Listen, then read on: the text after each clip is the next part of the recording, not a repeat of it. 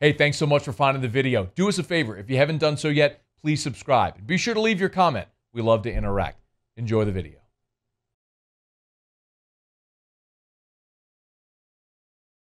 Let me start because we haven't talked since the Daronte Jones hire. When you were here last week, it was sort of the fallout after the Ryan Nielsen stuff fell apart. So Daronte Jones is the guy. What are your thoughts? Man, it's been a long time since I talked to Daronte. I remember him here in 2002, coaching for Coach Darrell Day. And man, that was a pretty good staff there. Jay Thomas was there, later became a head coach at Nichols and then at Northwestern. And Charles Kelly was the secondary coach at that time. Now, Charles, man, he had a wild ride. He was here, then he went to Georgia Tech, where he was the coordinator there, and then goes to Florida State. They win a national title. Oh, yeah. And he becomes a defensive coordinator. And now he's the associate head coach on defense and the safeties coach at Alabama. So, man, Daronte's had a lot of things, but, man, he's had a lot of W-2s now. Man, he can fill up a room full of them. And I remember when he went to Jeanerette and Franklin, and he used to come to our camps. One thing with Daronte, he could talk. And I told him one time, man, listen, if I didn't know any better, I'd swear you from the bayou. Because, man, he can talk. Great personality, a guy that you could tell was a very ambitious guy. And he's kind of soaked it all in pretty well. And again, when you've coached that many areas, I sort of lost track of him for a little while. And next thing you know, I saw where he got hired by Norm Chow, who Ed was on the same staff with at USC. Norm was the head coach at Hawaii, and then I sort of tracked him again afterwards. He was at Hawaii, and next thing you know, he's Wisconsin, and he had a stint in between there, I think, in the Canadian Football League, and then Cincinnati, Minnesota. So, guy you can tell, Matt, it don't take you long. He's a really good communicator out on the field, and I think the one thing about him is, in watching some of those practices and games, he was not a real demonstrative guy. And a lot of times defensive coaches are that. You could tell he's very calm, so to speak, in the storm. And I like that in a coach. I can't tell you what type of scheme he's going to run at LSU, and it's going to be variety. And Ed said that numerous times, that he wanted a coach that could give him a variety of sets. And part of it, too, is I think what he saw last year was a hard-headed coach that was married to a system, was not going to change. And the world is a lot different. All I know from 2002 to today. And so you have to have a varied amount of schemes. And it's all about personnel and down and distance personnel, which you see so much of in the NFL. And so he's had that experience in doing that. A very good teacher from everybody that has been around him, understanding that. And so I'm interested in how it's going to work out, and the staff around him, because I do think that is going to be huge for LSU, to have a good teaching staff around him, and for Daronte to have the vision of what he wants to do defensively, and then being able to get those sets out there, because it's just not going to look 4-3, 3-4, whatever. You got to do it hybrid today. No one runs just strictly 4-3 or 3-4.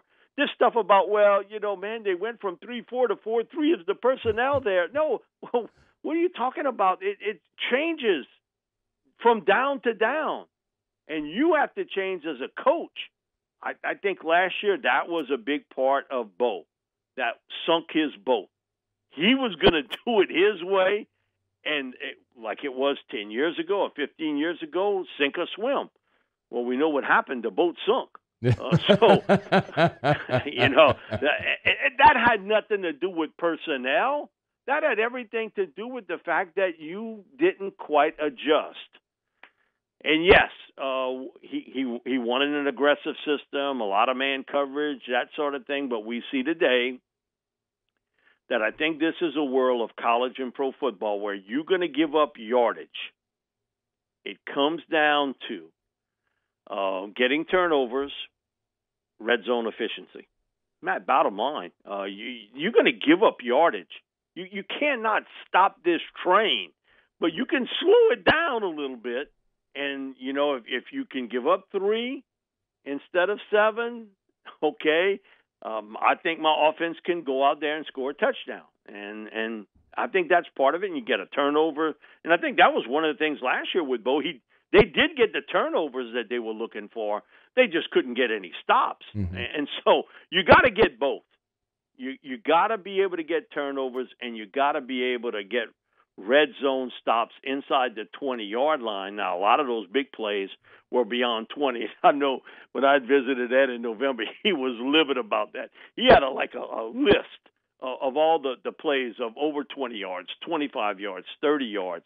And his deal was, at this point, I think they had given up over 54 plays of 20 yards or more. That's unacceptable, totally unacceptable at that particular stage. And sometimes you're not going to get a pass rush. You actually got to cover people. And so some of that, too, is on the players. I get it. But I do think, and the way the schedule works out, aren't we going to get a real good early look at this? No matter what you want to think about Pac-12 football, the one thing I do know about Chip Kelly, he can sling it. And he's got some people there that in the pitch and catch game are very good. And the same people that tell you it's going to be a breeze, we're going to kick the crap out of them in the Rose Bowl. Oh, yeah? What happened last year in game 1 against that Pac-12 coach? Mm-hmm. What happened there? So, man, you're going to get an early test of it, and that's going to be a critical game because if you see that, the signs there, that, man, you coming along and you're able to get stops, you're able to get pressure, you're able to get turnovers, I think just like in life, there's a little bit of confidence that gets built up. I don't never believe in momentum. Momentum lasts to the next game, and you get your teeth kicked in the first time, and then you forget about momentum. But if you got confidence in what you're doing is working, and you're going to bust your butt for that, coach, and you got a belief in what he's doing. It'll be interesting spring to see all this mesh with 2 now young coordinators who haven't done it being given the baton to say, hey, guys, let's roll with it and see how it goes. Because what's the excuse this year? You got 20 of 22 starters coming back. None. That's a lot of folks coming back. So you can't say, well, we lost. You can say we lost people to the NFL, and you will lose people to the NFL draft, no question about it. But now you're getting 20 starters back. You got a new staff, and coaching does matter. I don't care how you cut it. I think last year, which maybe got kind of undercut a little bit, was not only did you lose players, but you lost what you lost in the coaching ranks. And it showed up immensely, game to game. It showed up. So now the young kids got a little bit of experience to them, and Daronte, he's going to come in here, and we'll see. I do think personnel settings are important on defense. I've talked to enough defensive coaches, college and the pro game, and they emphasize that, man, to have that third down defense, that's right. And now, you playing first down like third down because the offenses are thinking that way. Okay, if we can get 7 yards on first down, okay, man, 2nd and 3 is really manageable. Even 3rd and 3 is really manageable. I can still run the football then. And so it's interesting with Daronte and how, but again, it's been a long time that I've talked to him. And he had a memorable deal, and I didn't see it, but I heard about it because I have a cousin of mine, Owen Babette. He's a Babbitt. Yeah. And I was told that Daronte had a pet snake, and he got loose one time in the football building. Yeah. And my cousin was fixing to whack that snake. That was your cousin, Mike. So Daryl Day was on the show with us on Tuesday, and he told this story. And he talked about how the snake got loose and the 8-foot boa constrictor, and somebody was going to chop its head off with a shovel. No, that's my cousin Owen. He, come on. I'm not afraid of. Of course, I'm not it was afraid your cousin. I'm not afraid of snakes. Okay, I am. Come on, you got to get over that. No, Mike, that's just a phobia, man. Growing up where I grew up at, on the bayou, and I still got a home here. Listen, snakes, that's the least of my worries. Man, I've seen a coyote as big as a German Shepherd running. No, I can send you pictures. You can show it next week because right next to my home is where they keep cattle and horses and that sort of thing. And and the coyotes now, man, these suckers are big. Yeah. They're as big as like a big dog, a German Shepherd. And man, I hate to say this, but I guess it doesn't really matter. I feed. There's some donkeys that are in the pasture, and one thing with a donkey, he got no fear of that coyote or anything else. Mm-hmm. But I feed him. I got extra bread and stuff like that, so I go feed them by the fence. And so here's the deal: they know I do it. So at about 3:30 every afternoon, they let out a yell that would wake up the dead. They wanting me to get the attention to go feed them. Yeah. So one morning about 4:30, man, I didn't hear it, and I woke up and said, "Hey, listen, your kids are hollering. You better get up." I said, "Kids, what are you talking about?"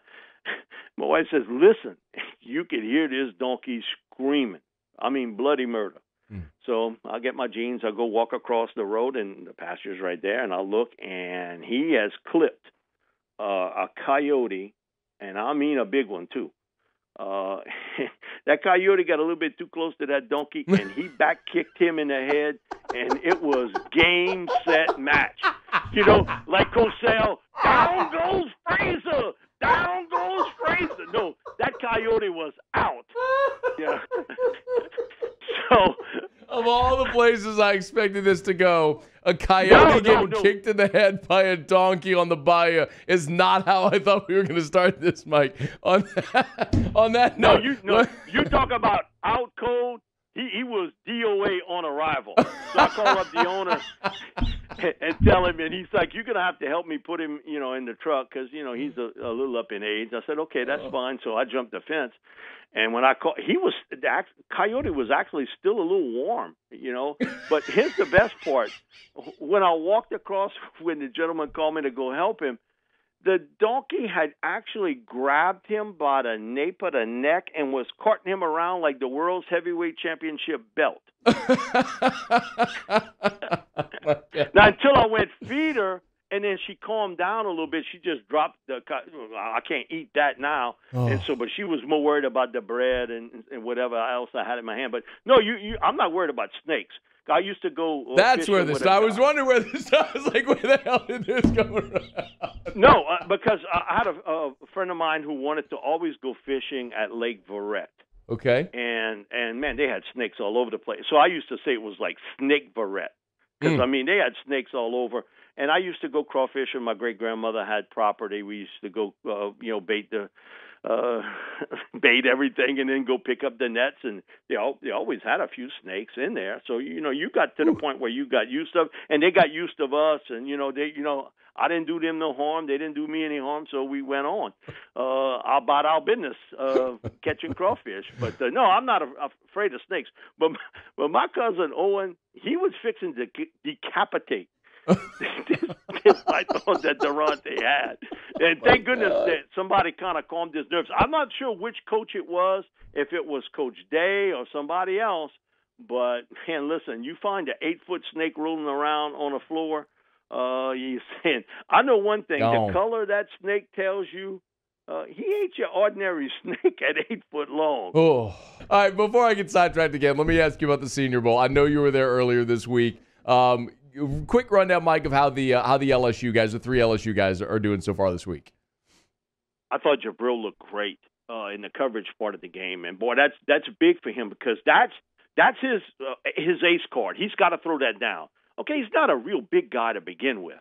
He's almost built like a safety, and so man, he matched up really well against them. They got some pretty good tight ends there.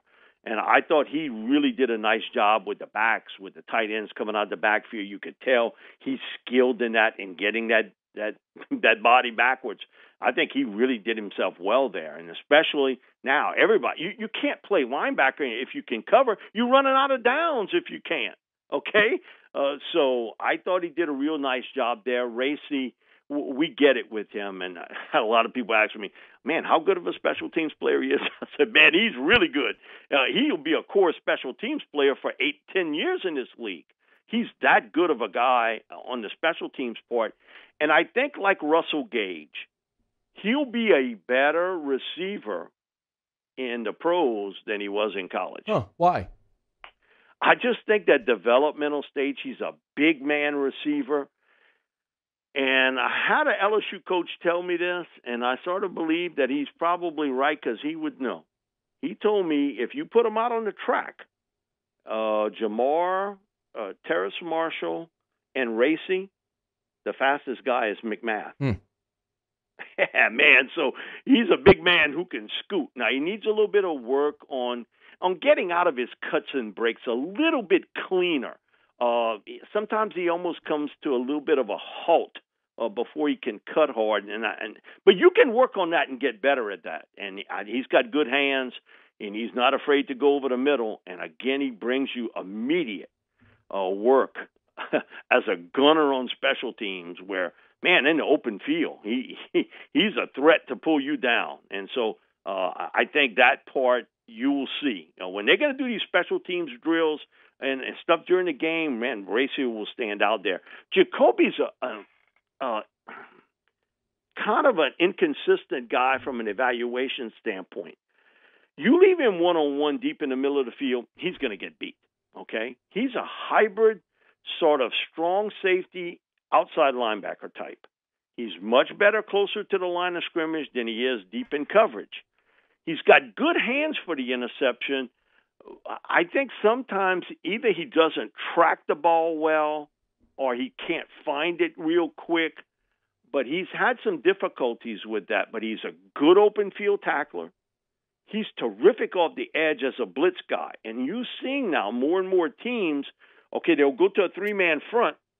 All of a sudden they drop 7 back, and the safety comes in, either from the edge or up the middle, and gets pressure. And I think he'll help in that way. He'll be a really good special teams performer also. Again, his negative is he's not real quick. He's more fast than quick. So, you kind of want to line him up where I think I can get a mismatch with him in one-on-one coverage deeper downfield. And again, and you saw that during the practice sessions that, man, he's effective. And he knows how to use his hands to get off of a block really well, almost like a defensive lineman. And it's whop, almost like an MMA fighter that he can get around you pretty well. So, I think Jabril was the guy that, man, had a bit of a buzz. And you could tell, a lot of NFL people, they don't like to say too much because they're afraid like, oh, I'm the only one watching this practice and sees that Jabril Cox can cover. Come on. They got 300 people there watching the same thing. You can't keep that a secret. Cox really excelled in the coverage part of the game. Mike, got a couple of minutes here. Who else? Every year when you go down to the Senior Bowl, I always ask you this, and you throw out names. Like in years past, you mentioned like Josh Allen or Ali Marpet. Guys that sort of flash. They get to the Senior Bowl, maybe we don't know about, and then they show up, and you go, oh. Anybody like that this year? Well, I can tell you one thing. The baddest dude on the planet here in Alabama was Kadarius Toney from Florida. He was the baddest cat out there. Hey, nobody covered him. No one. He was beating them like he was a senior in high school and you were in the 6th grade. There was nobody close most of the time. Now, Aaron Robinson, who was a former Alabama corner, and he went to Central Florida, he was the only guy that even was close on some plays. And he's an interesting player because he played a lot in the slot, so he's got some versatility, slot on the edge. I thought it was dominated by the interior people, offensive line-wise. And a dude, if you watch him play, you saw more belly than anything else. And it's Quentin Meinertz from Wisconsin Whitewater. He could play guard and center. Now, he's built like Babe Ruth. But he took out the belt and he spanked everybody's backside as a run blocker and also in the pass protection part of the game. I thought he did a really, really good job. In all the practice sessions, he did extremely well. And I was surprised because, like Marpet, I questioned how well he could pass protect. There was no question afterwards. Quinn did a really good job. Dwayne Estridge, again, another kind of a smaller college receiver. He'll be a slot guy. He caught the ball really, really well, and he showed an extra gear in space. Josh Palmer from Tennessee. Man, how can Tennessee keep screwing up these athletes? I got no clue. But he's a big man receiver from Canada, and I thought really looked good. But I thought Quinn Merritt's, and you'll see him, Wisconsin Whitewater, offensive guard. I thought he really, really played well. But that was no question. And Dylan Raditz, also from North Dakota State. And it'll be the evaluation, where do you play him? Do you play him inside at guard or do you play him at tackle? I thought also did a really good job. I thought, from what I heard, he had struggled the first day of practice, but then he caught on real quickly. But Kadarius Toney, he's a bad man out there. Now, he got overshadowed because of Pitts and what Trask did throwing the football. Mm-hmm. All I'm telling you is, come pick 25 in round one, he's going to be off the board. Ross Dellinger just tweeting, LSU finalizing a deal to hire Miami defensive coordinator Blake Baker to join the coaching staff to coach linebackers. Baker, former Tulane linebacker, has stops at Texas as a GA and Louisiana Tech as a defensive coordinator. All right, Mike Detillier is with us. We'll talk quarterbacks for the Saints in just a second. Mike, you know Blake Baker? Little thumbnail there? Yes, sir. I remember him when he played at Tulane early 2000s. I think maybe 2000, 2003, and 4, in that range. And then he goes to Louisiana Tech. Now, he worked under Manny Diaz there, okay? And then when Manny left Louisiana Tech to go to Miami, he took the job. And so, I think Diaz went to Mississippi State first. So what I remember was that he did a really nice job at Tech, because Tech's defense, listen, that was not what you think about Tech about. Mm-hmm. But their defense has really played well under Manny, and then Blake came in, did a really nice job with them. So Manny gets the job at Miami of Florida, and Blake followed him there. Really, what I call a hot wire coach, man. He lets you know real quickly what's going on and what's not. Great relationship guy with players. He had a feel for what they wanted to do and what Manny wanted to do defensively. And it didn't surprise me that when Diaz got the head coaching job, that Baker was the guy that he was going to call. They had a really good working relationship. He trusted that Baker could kind of do all the field work for him. And so I was told a year ago that he was very interested in the job at LSU as defensive coordinator. Oh, okay. And so he's a Texas guy, but he's got a lot of Louisiana ties. He knows the area very well as a recruiter. He's a really good linebackers coach. I mean, that's his specialty, is coaching linebackers, and I think that will certainly pay off.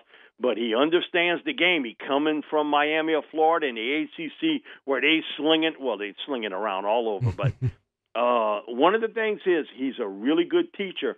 And you look back at those Tech defenses, underrated, very underrated back then for what they were able to do.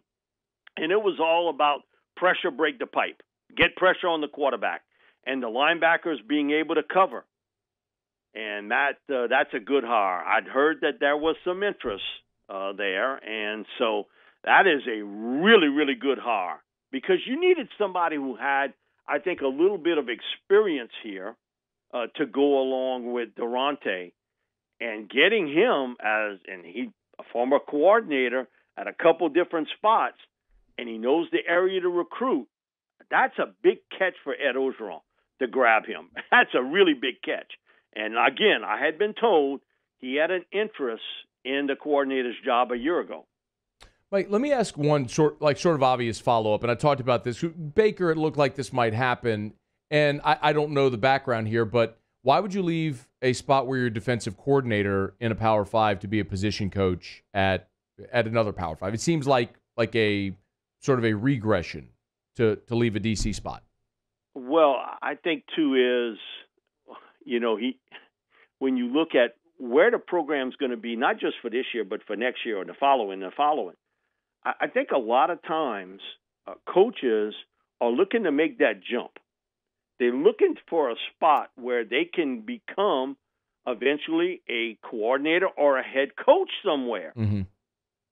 Now, when you look at Daronte, and if it works out this year for LSU defensively, how long do you think he's going to stay here? If he wants to be a head coach, Mike, this was his launch pad, right? I mean, a year or two. Exactly. A year or two, so, right. Okay, so it's Blake's launch pad, too. Makes sense. Because you know why it won't be in Miami? Everybody's going to say it's Manny Diaz's job. Mm-hmm. Oh, it's Manny's running the defense. So Manny got a lot of responsibilities as the head coach. And, a lot of people don't realize that, okay, yeah, they do spend time in meeting room, and he is a defensive-oriented coach.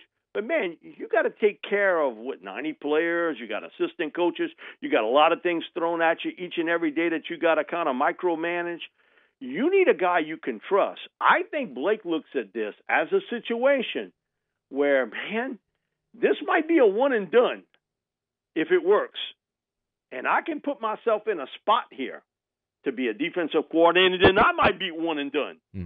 Listen, I don't care what assistant coaches say, and I know you played the thing about last week about Coach Payton saying, they got some assistants, they don't want to look at another job. They ain't comfortable where they at. Man, what? Man, introduce me to them guys, because I've never seen many of them like that. They got a few, but not many. They all looking to be a head coach. And when you look at his age, again, you bringing in some youth here to be able to relate.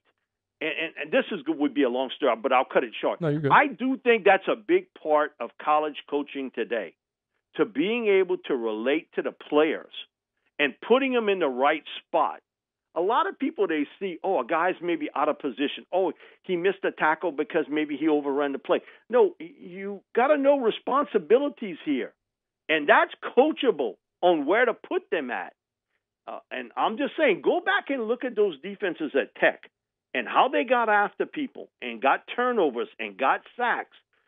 That was an underrated, because everybody thinks of Louisiana Tech and they think they're throwing it all over the yard. Man, it's just pitch and catch all over. No, they could play some pretty good defense there. Mm-hmm. And that was a big loss for Skip when Blake took off to go to Miami or Florida. But I can see exactly what's happening here, that he sees this major program and, man, I got a spot. And if it works out well with Daronte, then I'd get a spot to be the DC.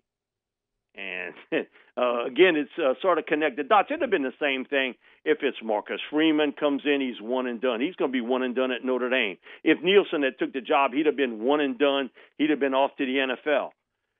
Things work out for Daronte. Tell me that he's going to be there a second year. No, he's going to get a lot of offers. People are going to go after him. Those young coaches today that can coach and have success with it, they're going to have a lot of people after him. So I understand exactly where Blake is going here. And there's connections. I mean, I know he knows Coach O pretty well. And, again, the connection with him moving a lot has all to do with Manny Diaz. He was tight, and Manny really trusted him that he would run his defense correctly. Do the New Orleans Saints have enough capital to trade for Matt Stafford? Yeah, you would. Now, again, you're going to have to make it work financially. It'll cost you a first-round pick and something else. Now, because you're going to have teams interested. It just ain't one team. Yeah. The Colts, Washington, Denver, San Francisco, you name it. You're going to have a lot of teams interested in Matt. And always know this, because you hear it. If you want a player bad enough, you figure out a way to get him on the team. financially. If you can throw kind of dummy years onto the contract, sweeten it out, throw it out a few more years. I'm just telling you if you want it. But if you make a mistake there, then I'll tell you something Hank Stram told me years ago when we worked for 3 years when he took Ditka's place.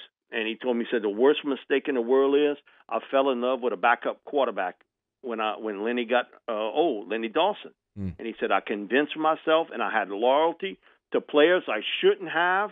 And what happened? It got me fired. Mike Livingston had won us some games, but we had great talent around him.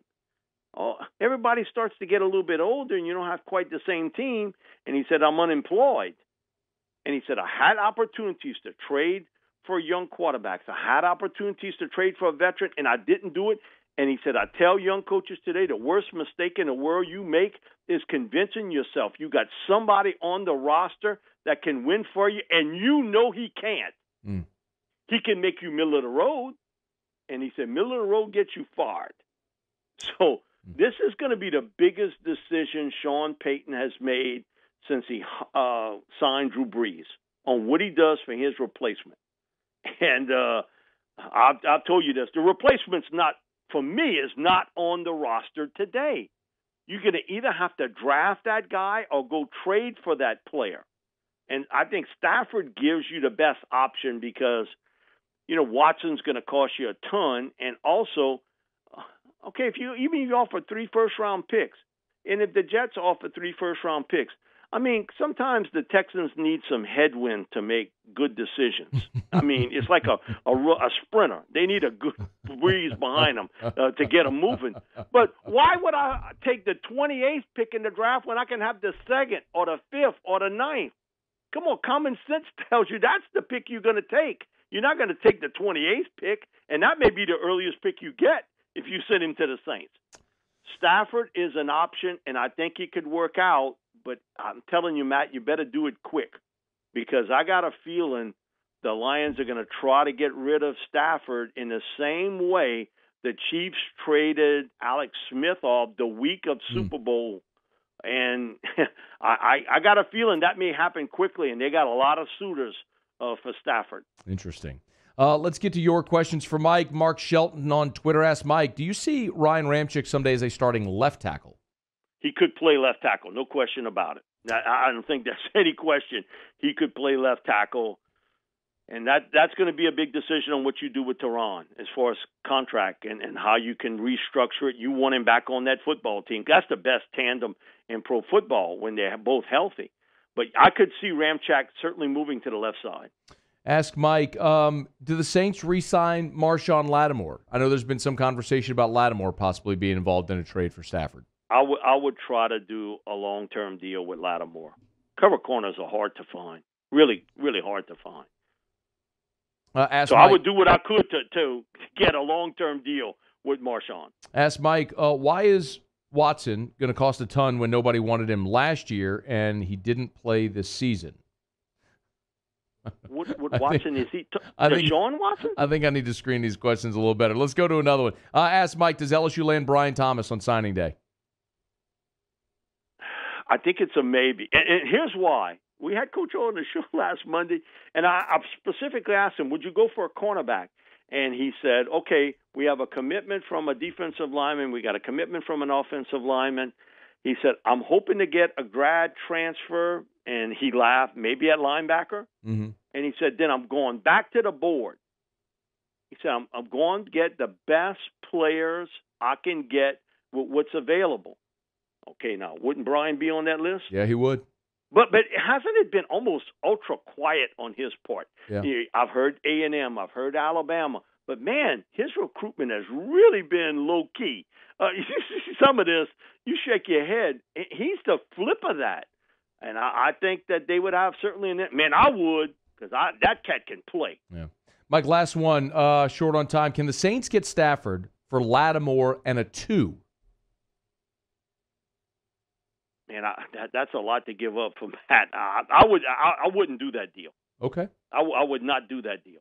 Interesting. Okay. Mike Detillier, SaintsReport.com, MikeDetillier.com. He's on Twitter at Mike Detillier, Saints News Network over at SI.com. He's everywhere, and, of course, with us every Thursday here for a full hour. Mike D, you're the best. I got to come see that donkey across the street one day, man. We'll do that soon. Yeah, I'll send you pictures. All right, Mike. We'll see you. Hey, thanks so much for watching. Please leave your comments. I love to interact. And be sure to hit the red subscribe button below.